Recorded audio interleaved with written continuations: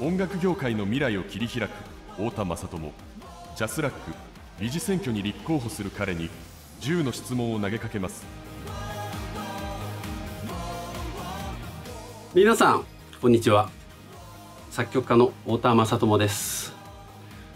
この度 JASRAC の理事選挙に出馬させていただくということで、このムービーを作らせていただきました。最後までよろしくお願いいたします。太田さん、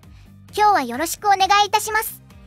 まずはじめにご自身のバックグラウンドについて教えてください。はい、私はですね、高校時代から、ギターを始めて音楽を始めました。その時期にですね、コンピューターのプログラミング、これも趣味で始めまして、当時まだインターネットがなくてパソコン通信とかの時代だったんですけれども、雑誌とかに自分の作ったプログラムが掲載されたりとか、なんかそんなような活動をさせていただいてました。それと並行してですね、ずっと楽器の練習と、大学入ってからは、電子工学ですね、オーディオやそういう電子回路の研究をさせていただいてまして、バンド活動も、いろいろやっておりました。その後ですね、一度私就職いたしましてですね、いわゆる IT 業界に、入りまして、物流のシステムであったりとかネットワーク関係の、構築ですね、こういったものに携わらせていただきました。その後ですね、どうしてもやっぱり音楽の道が諦めきれず作曲家になりまして、アーティストでは声優の田村ゆかりさん、水木奈々さん、そして三森すず子さんなど多くのアーティストをプロデュースさせていただいて、楽曲提供もですね、Kｉｓ−Ｍｙ−Ｆｔ2さんであったりとか、天童よしみさんなど幅広いジャンルのアーティストの皆さんに楽曲提供させていただきました。そしてですね、私自身も声優の林優という、ボーカリストとですね、一緒にスクリーンモードというユニットを結成しまして、メジャーデビューさせていただいて、アーティスト活動をさせていただいております。ありがとうございます。それでは質問にです。あなたが音楽で大切にしていることは何ですか？そうですね、私自身が、アーティスト活動をしているということもあってですね、やはりメロディーを大切にしたいなっていうふうにすごく考えています。例えば、デジタルサウンドであったりとか、そういうもう最先端のねサウンドアレンジがなければ成り立たないような楽曲ではなくて、本当にギター一本でもちゃんと伝わるような歌、音楽、そういったものを作ることが大切だなっていうふうに考えてますし、それは、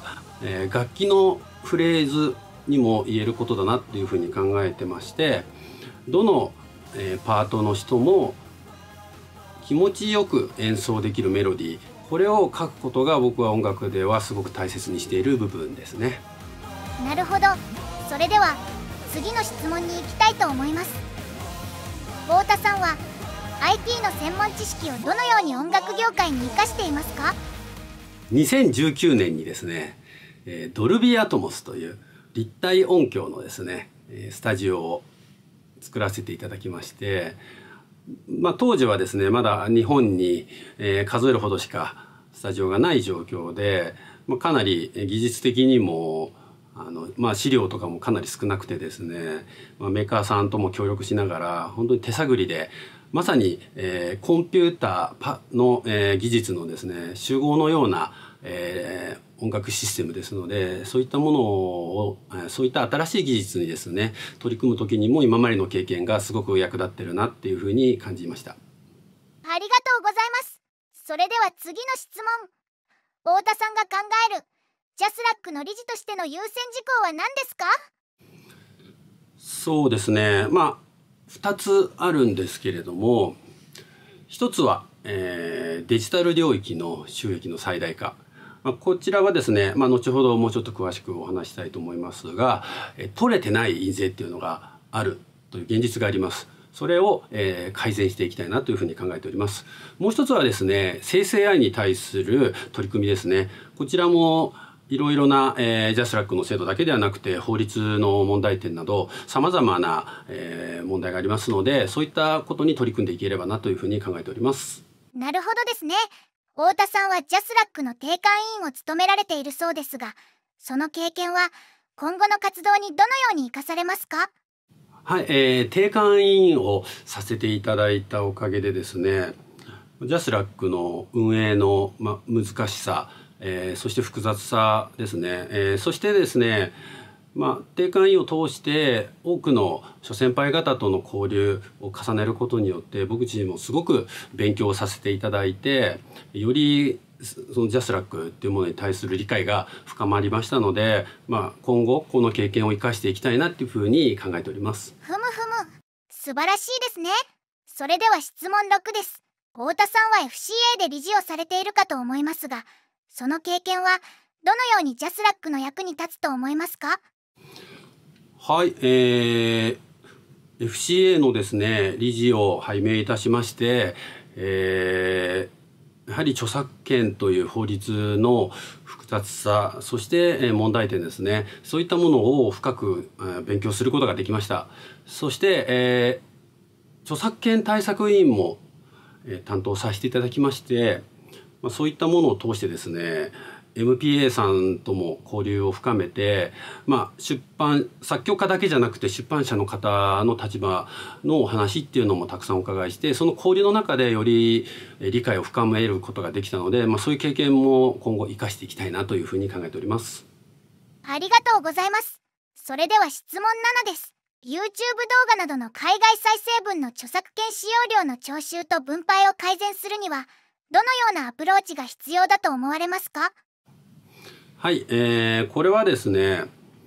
まず現在ですね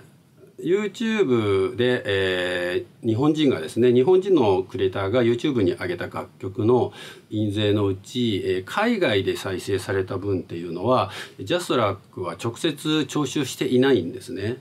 でその印税というのは、その国の管理団体が、JASRAC の代わりにですね徴収すると、こういうことになっているんですけれども、国によってですねルールが異なりますので、JASRAC も調査は行っているんですが、十分とは言えない、十分本当に、皆さん、印税の明細でご存知だと思いますけれども、海外からですね入ってくる分では非常に少ないんですね。これはですね、簡単なことではない、JASRAC のですね、約款から変えていかなければいけないっていうことで、ハードル高い問題ではあるんですけれども、JASRAC 以外の管理事業者では、海外再生分の徴収っていうのは行うことができているんですね。で私アーティスト活動もしておりまして、特にアニメソングや、特撮やアニメソングの世界ではですね、6割、多いと7割8割ぐらいが海外で再生されているんですね。でなりますと、おそらく私だけじゃないと思うんですけれども、そういった海外で動画が再生されているクリエイターの方っていうのはすごく多いと思うんですけれども、それらがですねかなりの部分が実際、著作権使用料が入金されていないという、これは事実があるんですね。ですからこの問題を解決することによって多くの人が今までもらえていなかった印税がもらえると、こういうことなんですね。ですから私はこの問題を解決する取り組みをですね理事になった暁には、ちょっと時間は本当にかかる問題なんですけれども取り組んでいきたいなというふうに強く考えております。なるほど、勉強になります。それでは次の質問。生成 AI による作品に対する著作権者の保護制度についてどのような制度を考えていますか？はい、現在ですね日本においては著作権法30条の4というのがありまして、私は法律の専門家ではありませんので、ちょっと厳密な部分では、違う部分があるかもしれませんけれども、AI がですね機械学習を行うことがですねOK みたいな感じになってるんですね。でそのこと自体科学の発展という部分ではいいと思うんですけれども、ただですね何の罰則もなくですねどれだけでも学習していいとなってしまうと、これはまた極端な話で、例えばですけれどもこれ現状ですね何の抑止力もない状態なんですよね。例えばお酒だったら20歳からみたいな、ルールがありますよね。それによってやはり社会全体でですね、未成年はお酒を飲んではいけないっていうふうになっているわけじゃないですか。だからそういったですねやはりルール作り、またその未許諾の、著作物をですね学習するのは違法であるという違法状態であるっていう状態を作り出すことによって、そのお酒のようにですね、社会全体がそういう著作権を守るというきっかけにもなっていくと思いますので、やはりルールは必要だと思うんですね。ですので、現状のままでは良くないというふうに私は考えておりますので、まずはそこを改正する働きかけをしていきたいなというふうに考えております。ありがとうございます。みんなで考えていかなければいけない問題ですね。それでは次の質問。音楽業界の未来についてどのような変化を期待していますか？はい、先ほど申し上げたようにですね生成 AI、ちょっと危うい部分もあるんですけれども、クリエイティブ面にとってはですね非常に有効なツールとも言えます。特にすでに映像やグラフィックスの世界ではもうすでに実用化されていますけれども、今まで非常に専門家にしかできなかったような画像やムービーの編集がですね、プロじゃない人でも非常に簡単にできるようになってきています。で音楽でも同じようなことが今後起きると思っております。それによってですね私たちのような、プロの作曲家やアレンジャーもですね今までできなかったことができるようになってくる部分もあると思いますし、今まで作曲はされてなかった方、例えば作詞家の先生が曲も書くみたいなこともできるようになってくると思いますし、そうなった時にやはり本当の意味でのアーティストの芸術家、アーティストのクリエイターにとってはですねいろんなことを表現するチャンスになってくると思うんですよね。現に私もこのムービーを素人ながらも撮らせていただいておりますけど、こういったこともやっぱり技術の進歩でできるようになってきたことですので、やはりそういったものがですね今後の音楽業界にもすごくいい部分もあるというふうに考えております。